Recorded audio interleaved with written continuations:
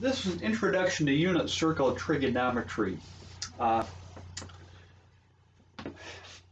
this is what's called the unit circle. The radius is 1 in all these cases. And the standard trigonometric orientation, theta equals 0, then 30 degrees, 45, 60, 90, 120, 135, 150, then 180. This is a straight angle.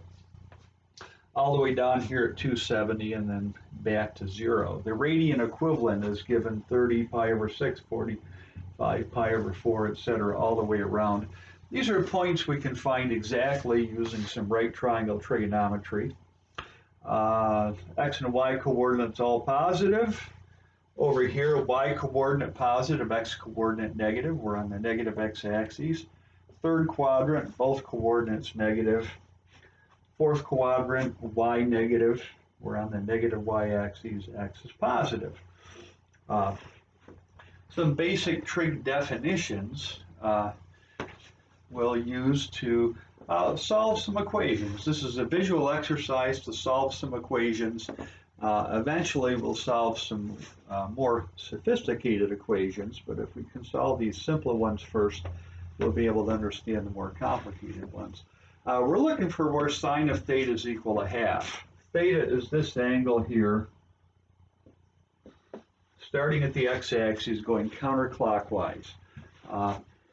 Well, the definition of sine theta is equal to y coordinate, quite simply put.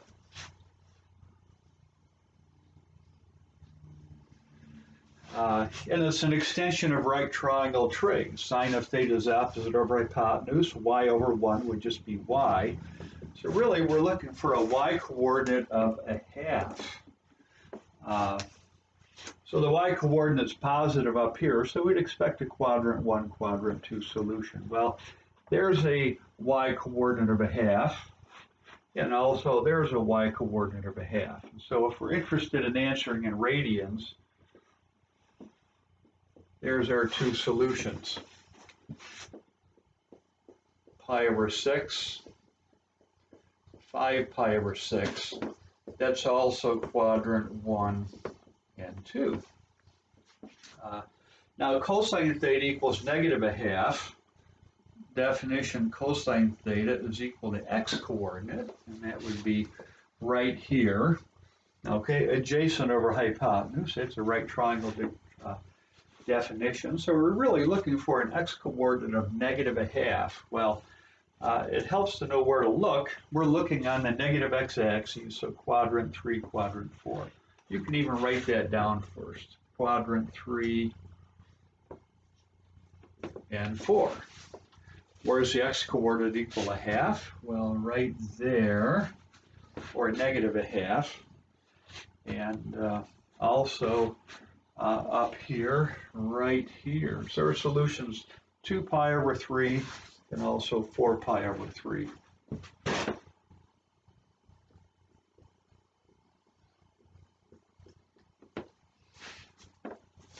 That's most of this exercise. However, trigonometry with the tangent function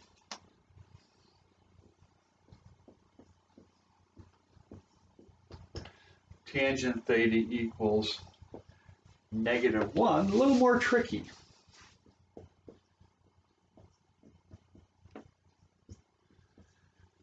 Tangent theta is equal to y over x. In this case, it's opposite over adjacent. Again, an extension of right triangle trigonometry.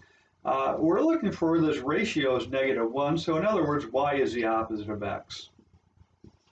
Where is that going to be true? Well, first of all, we want these to be opposite signs. That's going to be quadrant 2 and also 4. Quadrant 2, quadrant 4. Now, where are x and y coordinates opposites? Well, right here and right here. If you divide those two, you get negative 1. So it looks like we have 3 pi over 4 and also 7 pi over 4. Those are the two solutions. When the tangent's negative, we always have a second and fourth quadrant solution. If tangent were positive, we would have a first and third quadrant solution. Here's another example.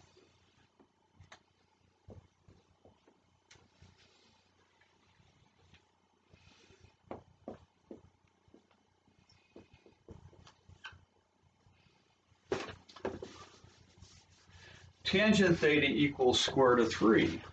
Okay, a little harder to find that, but keep in mind if we have y over x equals square root of 3 over 2 divided by 1/2, these twos cancel. It's an interesting fraction cancellation technique, and that gives you square root of 3 over 1 or just square root of 3. So really we're looking for well, first of all, tangent's positive, so we would expect quadrant 1 and 3. Let's look in quadrant 1. Where would we get y square root of 3 over 2 and 1/2? Looks like right here. Okay, pi over 3.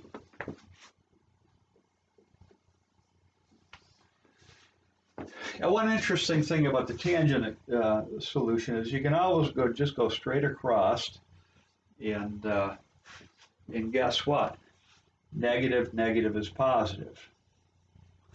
Okay, these tangent solutions are always straight across, and so we have 4 pi over 3 is the second solution there. Okay, there's some ones in the homework that are of interest. Here's a couple. Two more problems.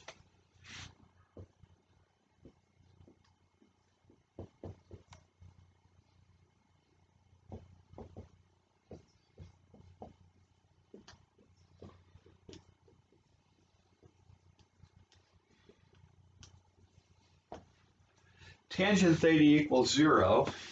Keep in mind that's y over x. Okay, we're looking for a y coordinate of 0.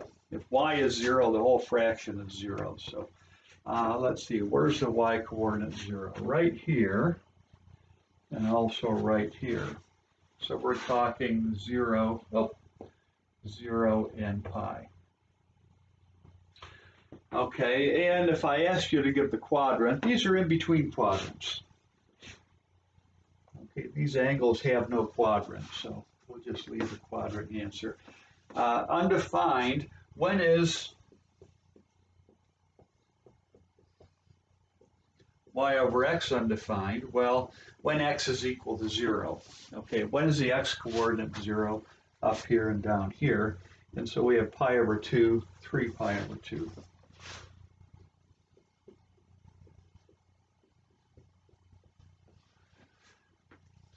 Okay, and like before, these two angles are in between quadrants, so we can't answer what quadrant. You could say in between quadrant 1 and 2, in between quadrant 3 and 4, but you can't say quadrant such and such. So that's all for this. We'll have another trig video or two to follow.